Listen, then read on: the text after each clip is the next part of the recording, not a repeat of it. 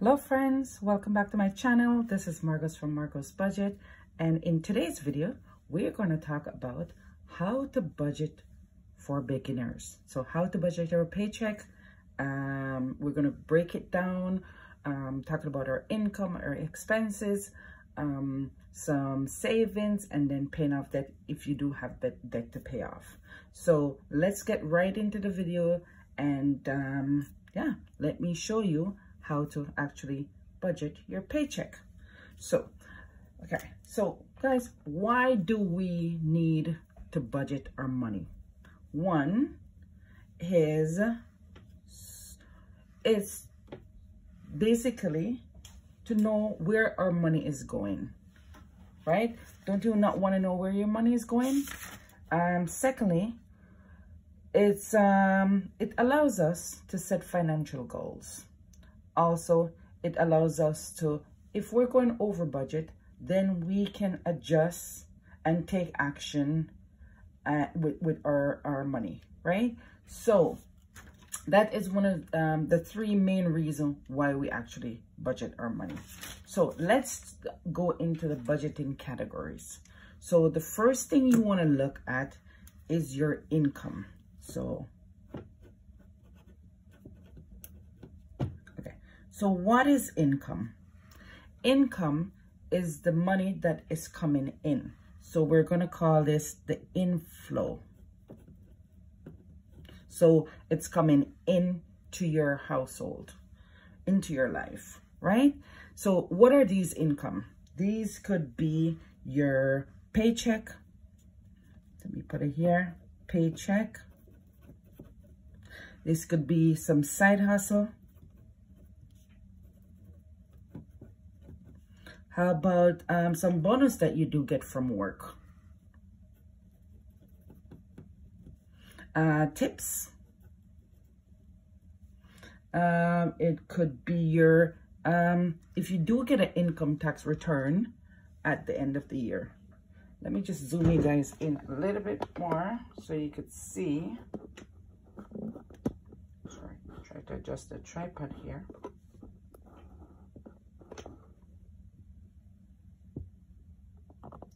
That's better. So let's see.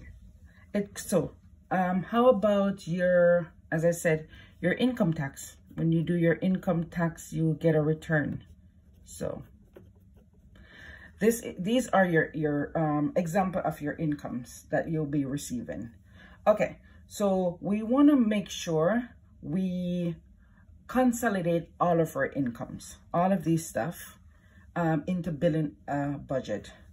The next one category that we want to look at is our expenses. And what are these expenses? And we're going to call this category outflow, because these are categories that are going out, right? We're paying all our bills. We're spending on our expenses, and so we're gonna call these. So let me give you an example of some of the categories under expenses. So under expenses, you have your fixed expenses, right? And these are your bills that normally doesn't change. So that would include your, say, your mortgage, your rent, right? Your car insurance, your car loan, right? It could be your subscriptions. Okay, so you get a feeling of what I'm talking about. Is these are the things that does not change normally, right? And then we have our variable expenses. So these could be your groceries, transportation, This could be your utilities.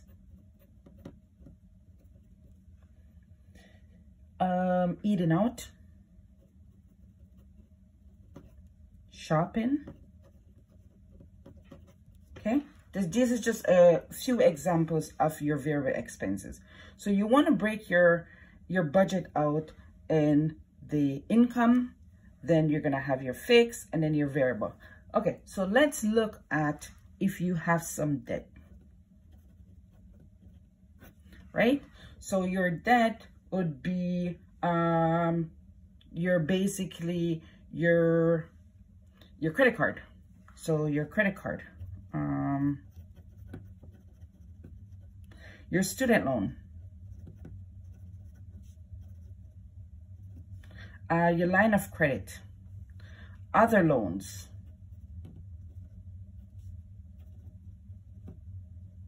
right? Those would be your debt, right? Also, your car loan would be under debt as well. So, sorry for the handwriting, but I just want to give you guys some examples. Okay, so that would be your debt. Then we're going to look at our savings. Because guys, as much as we want to pay off debt, we want to actually save some money for like your emergency fund, your emergency fund, I would call them your rainy day funds, your long-term service, so savings such as your retirement and you know, other savings that you want to do, right? So let's go through the savings. Okay, so in the savings, you want to do some investment.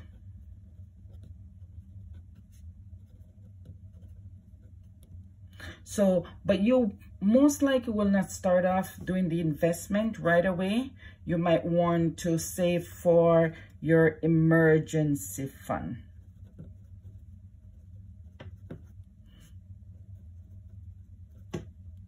Right? And normally the emergency fund would be like to have $1,000 where it's reachable. Then in case you have an emergency, you can able to withdraw that money and take care of the emergency. Then you want to have your, maybe some people usually have this in the high yield savings account or in cash or in their bank account, right? It's up to you where you want to put that money. So then other people, they do savings challenges.